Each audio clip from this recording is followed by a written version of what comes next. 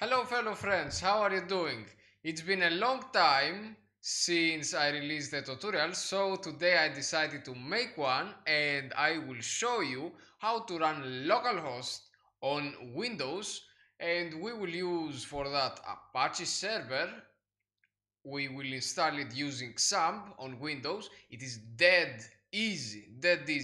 In Linux you can do the same thing, although you can install Apache from the terminal with three very simple commands, or as I have seen today, you can install also XAMPP for Linux or for macOS. So let's go now for the Windows. So if you have 32-bit system, you have to download the 32-bit version. If you have 64-bit version of Windows, you download that version. But as I see here, we have only 32-bit version. Okay, so you can download one of them. As you can see, each one of them comes with a different PHP version. So I downloaded the latest one because I don't mind a lot about the PHP. So you download it, you will have an exe or an MSI file. It is very easy, just double click it and install XAMPP. As soon as you do it, you can find the XAMPP control panel. Alright, let me stop it. And here it is your panel. What you have here?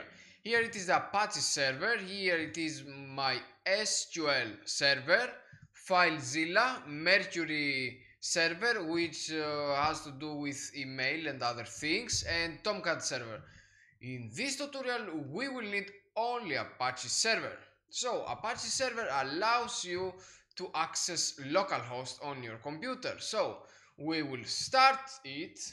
It is very easy, you can start it and from right here, you see.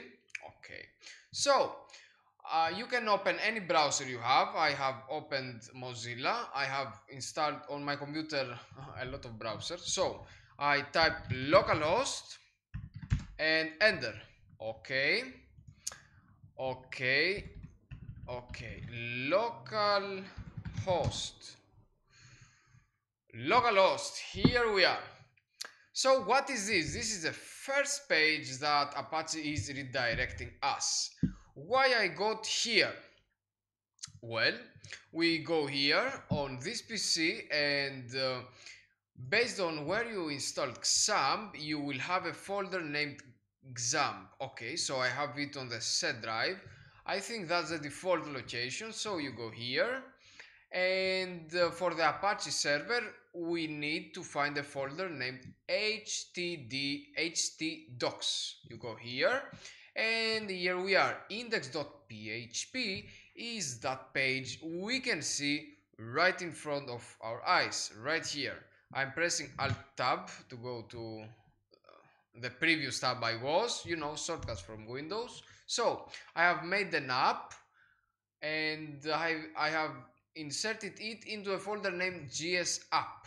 So this is an HTML website with some back JavaScript. So I have created index HTML here, and I will try to access it right now. So localhost slash GS app. Why GS app? Because this is the folder I'm into, you see, and I want, let me press enter.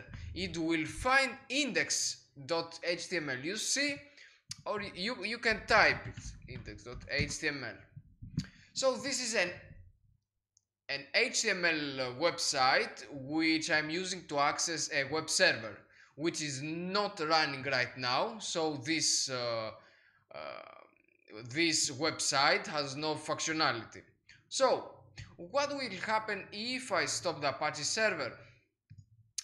I'm stopping it, and I'm pressing F5 to reload the page. So just what happens? Problem loading page. You see, because I closed Apache. So very easy to run localhost on Windows using Apache. I want you to remember things like I will start it. Apache is running on port on port 7584. You can change that from the config here. It has the files, and here are the logs. Okay, the logs can say you different errors, for example, that happened when you tried to run something on the server and it went wrong. So that's about this tutorial. I hope you liked it, and I will make other tutorial very soon. Thanks for watching, my bros. So